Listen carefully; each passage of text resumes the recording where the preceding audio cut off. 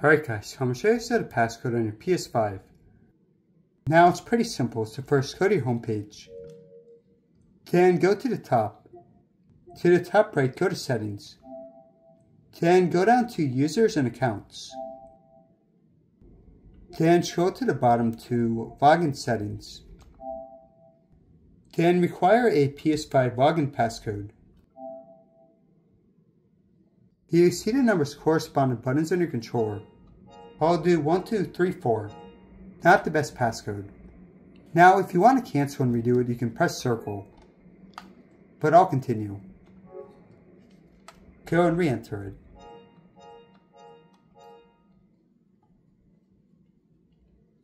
Then yeah, you see when I restart the console.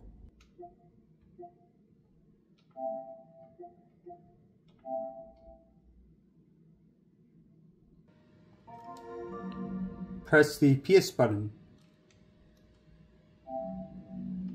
Press X. And put in the passcode. Alright guys, thanks for watching. Hope this helped out.